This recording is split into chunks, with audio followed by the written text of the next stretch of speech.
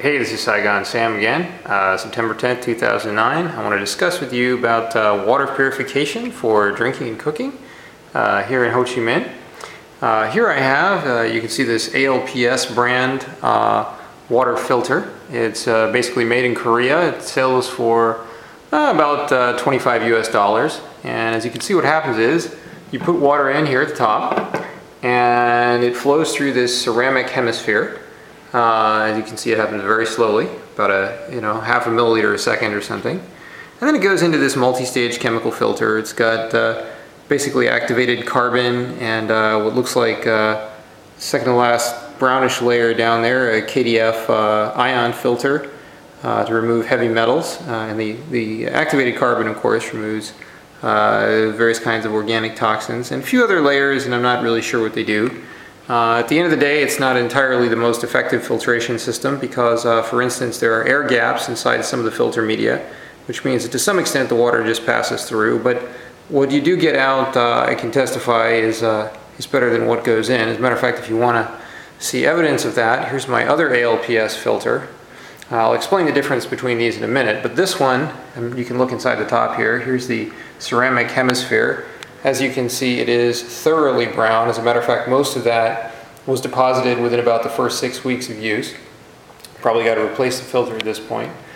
And I use this one for cooking water. So here I have some tap water that I've taken in the top already. And let's see if I can pour that in here. And over the course of a couple hours, that'll drain through the filter media and come out cleaner out the bottom. And I will use this for cooking. I also wash my vegetables in tap water, so before I actually steam them, I then wash that tap water off and with this filtered tap water, which, as you can see, contains far less iron. As a matter of fact, you can see some little spots on the plastic there. Those are actually flakes of iron and probably toxic heavy metals that come out of the pipes. There is also, as far as I can tell, a tremendous amount of chlorine and probably other organic chemicals in the water here, so you do want to take care and filter it. There it goes. You can see a little drip, drip, drip going on. Now this is for my drinking water. This is exactly the same kind of filter, but I buy these wonderful 5-liter Aquafinas. By the way, take my word for it, this is the only bottled water that you want to drink. I don't care how famous the company is or what you think is in it.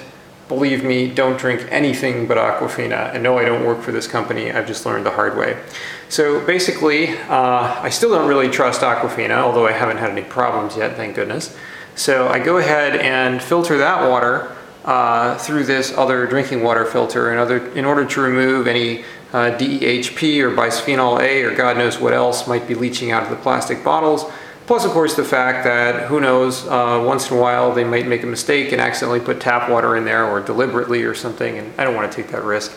So I filter it a second time through here. So that concludes part 2 here. In part 3, I'm going to look at another aspect of water purification, which is what goes on in the shower.